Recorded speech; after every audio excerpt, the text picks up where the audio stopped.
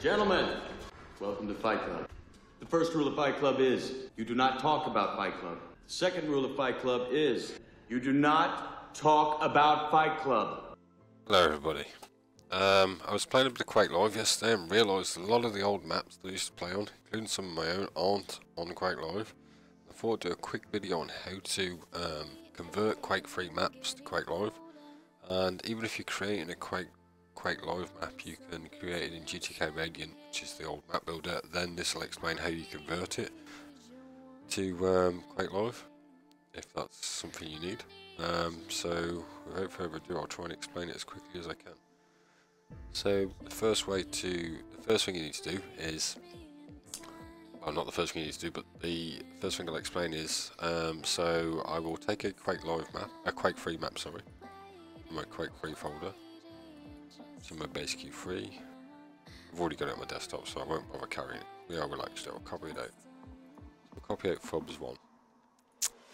And the first thing we need to do, I'll add some links in the description, but you'll need to download GTK Radiant 1.6.6. And what you will need that for is within that folder. Once you download it, it'll be in a RAR or a zip. You just unpack it. Once you unpack it, you'll have access to the Q3 map2.exe, which is one of the files that come with it. And that allows us to convert it with a batch file. These are batch files that I've already created, but I'll explain how to create them. So what we're trying to do is, if we go into the .pk3 file from the Quake free base Q3 folder, within that you can open it with WinRAR or 7-zip, or maybe even WinZip. I think WinZip's the same as 7-zip, I'm not sure. But inside that you've got textures, sounds, map. This is where the BSP is. We'll drag that out onto the desktop. We also need the level shot. Drag that out onto the desktop. This is a very simple map because I'm just making a simple, quick tutorial.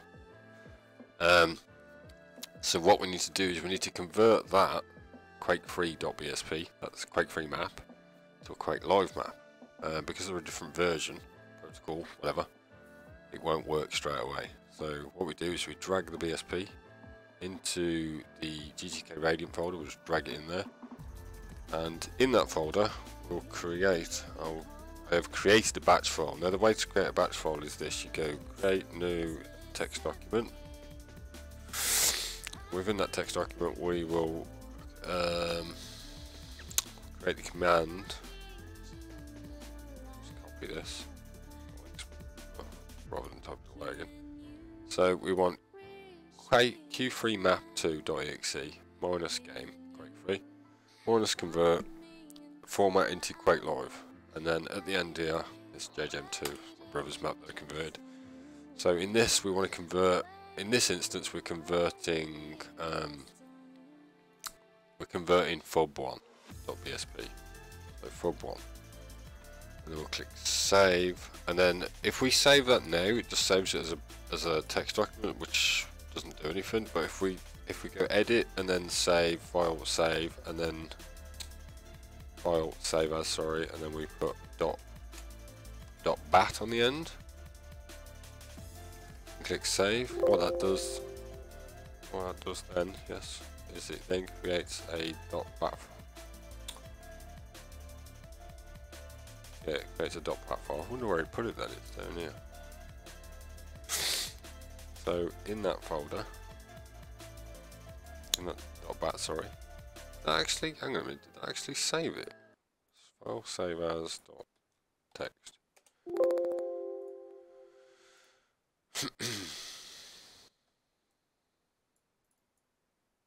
Yeah, I wonder why it's not. Anyway, so yeah, sorry about that. So anyway, so we'll edit this.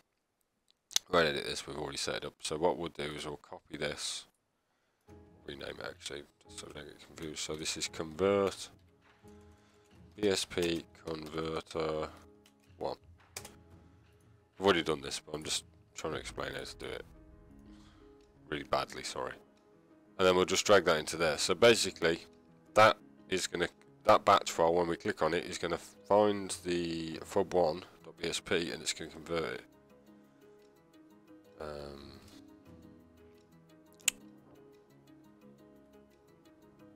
go.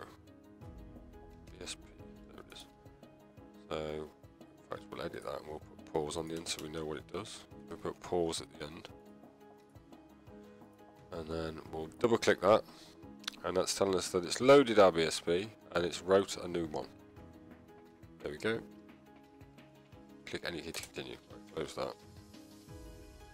And within here somewhere, see that's our old one. That's the original. And that's the new one. So we'll delete the old one. Drag out the original. And then to save confusion, we will rename that to QL. And then, because we'll need a screenshot for Quake Live, we'll also rename that to _QL. Right, don't need that. I'll delete that. But I've got the ones that I normally use. Right, now what we're going to do. So I've already done this, but I'll explain how. So we've created 2 new files. Right, we'll delete that. And we'll rename this. This is the original .pk3. We'll rename that _QL as well. And then within that, we've got a maps folder. We'll drag the map folder in. I'd normally delete, but I'm not going to in this instance. We'll click store. We don't want any compression. OK. Let's put it into the folder. Let's put it into the PK3 folder, and we'll delete the original. We don't need the original anymore. We'll go to the same for the level shot. We'll drag that in. We'll go store. We'll go OK. And then we'll delete the original. So the only files we should have in there now is the ones that we've edited. Textures can stay the same, because obviously it's the same textures. Right, I've left those out because we need those when we start uploading the maps to. No, we don't need that actually. We'll keep the level shot for when we start uploading the map file to Steam's Workshop. So here we go. What will we need next? So I'll show you where the PK3s need to go now. So what you'll need to do is if you go to this, I'll give you a link in the description. You go there, and you download the Steam command file. Save that, and then you unpack it. I've got mine on the C drive, and Steam command. And within Steam command I've got another folder called workshop items and then my maps. And in this folder it comes empty. You create a content folder. So this is where you put your maps. Obviously mine's already there, so I'm not going to drag it over the top of it. I was just making a new one just to explain how you do it. So in my content folder I've got my map, all the bits and bobs inside it, and then one folder up from that I've got a folder where all my level shots go, screenshots, whatever you want to call them. I'll replace that. Right, the next thing is within Steam command. So Steam command, which is something else on top of this. Steam command needs a file called a VDF file, and what the VDF file does is it explains to Steam command information about the file. So it tells you where the directory is that it's in, its file name, what game it's for. And that sort of jazz. So, for example, if I go into the FUB1_QL, I've created this again. You create this as a text document, and then you would read. So I'll make a fresh one just to explain it. So I won't make a completely fresh one. I'll copy stuff out of this PDF file. Copy. So we go into here. So within this VDF file, so app ID is for Quake Live. Each game that you can upload content for will have its own app ID. Publish field ID will be 0. That will be, you put that in as 0 originally, and then when you've uploaded a file, Steam command will give this a file ID, so that if you ever edit that file in the future, it will know which file that it's connected to. Content folder explains to Steam is just the file directory. So in mine is c blah blah blah Steam command blah content. That's where my maps are. Then preview file is telling it where my screenshots are. Title, that's pretty self-explanatory. Title of the the level, map, gun, whatever, skin. Description, obviously that's self-explanatory as well. And change note is it's just converted to Quake Live, right?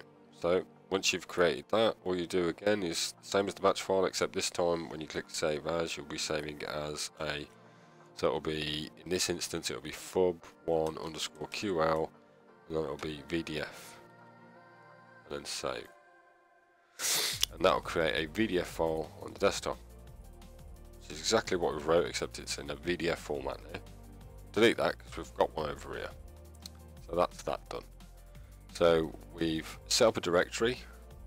We've unpacked Steam command. We've put it on the C drive. We've set up a directory called workshop items /my maps, and in that it's got a content folder with our maps in, and then back a folder we've got our VDF files and our level shots or screenshots for the workshop on Steam.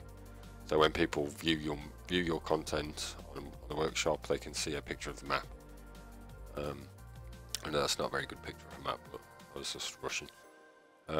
So yeah, so the next thing is we will need to, I'll explain quickly or briefly how we now use Steam command to upload maps. Now I can't do it properly because I would have to give you my Steam username and password, but I'll try and explain how you do it, and I'll explain how you use a batch file to do it as well. In fact, the website I'll give you a link to explains it, but I'll show you anyway. It also explains how to create VDF files and so on and so forth. But what we'll do is, now there's two ways of doing this. You can either use a batch file, which is probably be the most simplistic way of doing it. Again, you create a text document, so a text document, and in that text document you would copy this command.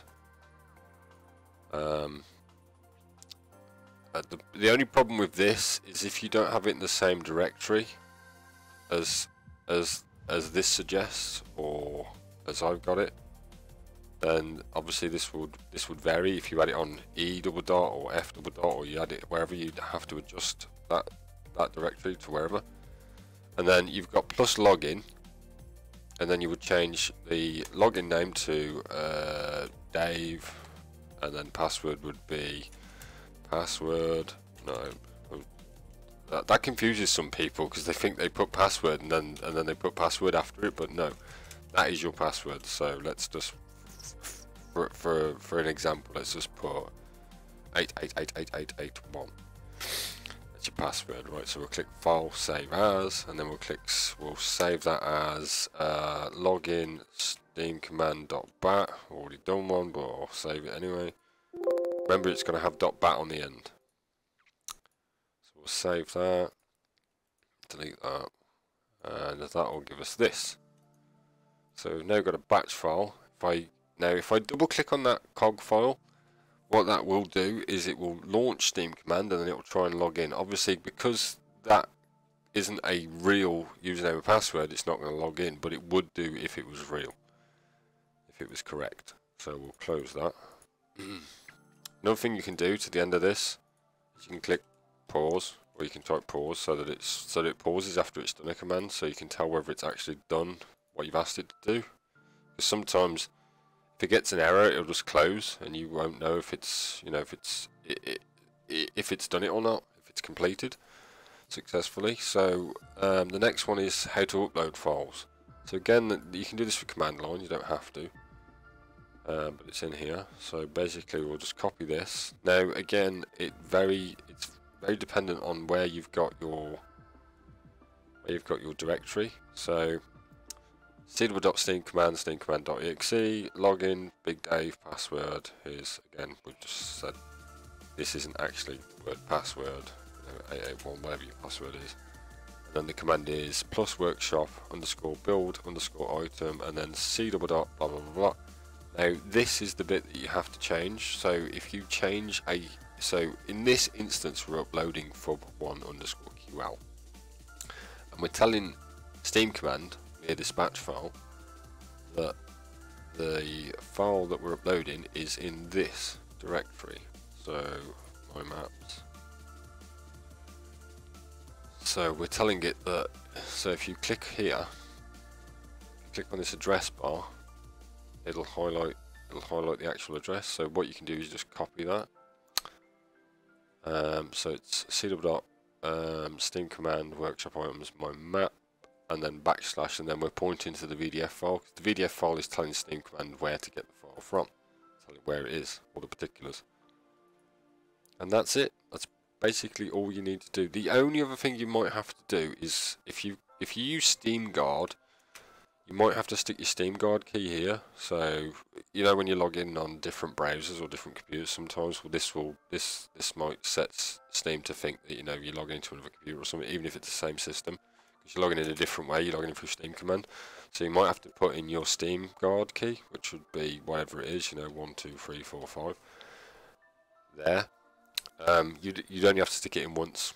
I don't suppose it really matters. But yeah, if it asks for it, that's where you need to stick it. And we'll stick pause. We'll stick pause at the end just to see if it's completed correctly. It would be nice if I could show you how to complete the command. But obviously without putting my real username and password in, there's not really a way I can do that. So I hope this is useful for someone anyway. We'll bring some, although Quake Live's not very populated now, it's still pretty cool to be able to do this, I suppose. And it probably carries over to other games as well. This is how you would upload stuff to Workshop for other Steam games, I suppose. Anything that allows mods or map design and that sort of thing. So it's fairly useful. I'm sure it's already been done before, but I upload videos to YouTube about Quake, and like I said, I was playing Quake Live yesterday, and I just realised there wasn't some of the maps that I was that I used to play. So I thought I'd upload them, and then when I figured out how to upload them myself, I thought, well, why not share it? Like I said, I'll paste the link in the description for the tutorial that Yakumo created on how to do this. So big thanks to Yakumo for doing that. He continues to support the community in Quake, and has done for a long time. He's now supporting the community in Quake Champions. Not sure how long that's going to last, Quake Champions I mean, but it's pretty good that he takes time out to help other people. He's a really cool guy. So hope this helps somebody, and thanks for watching. Hopefully it wasn't too boring.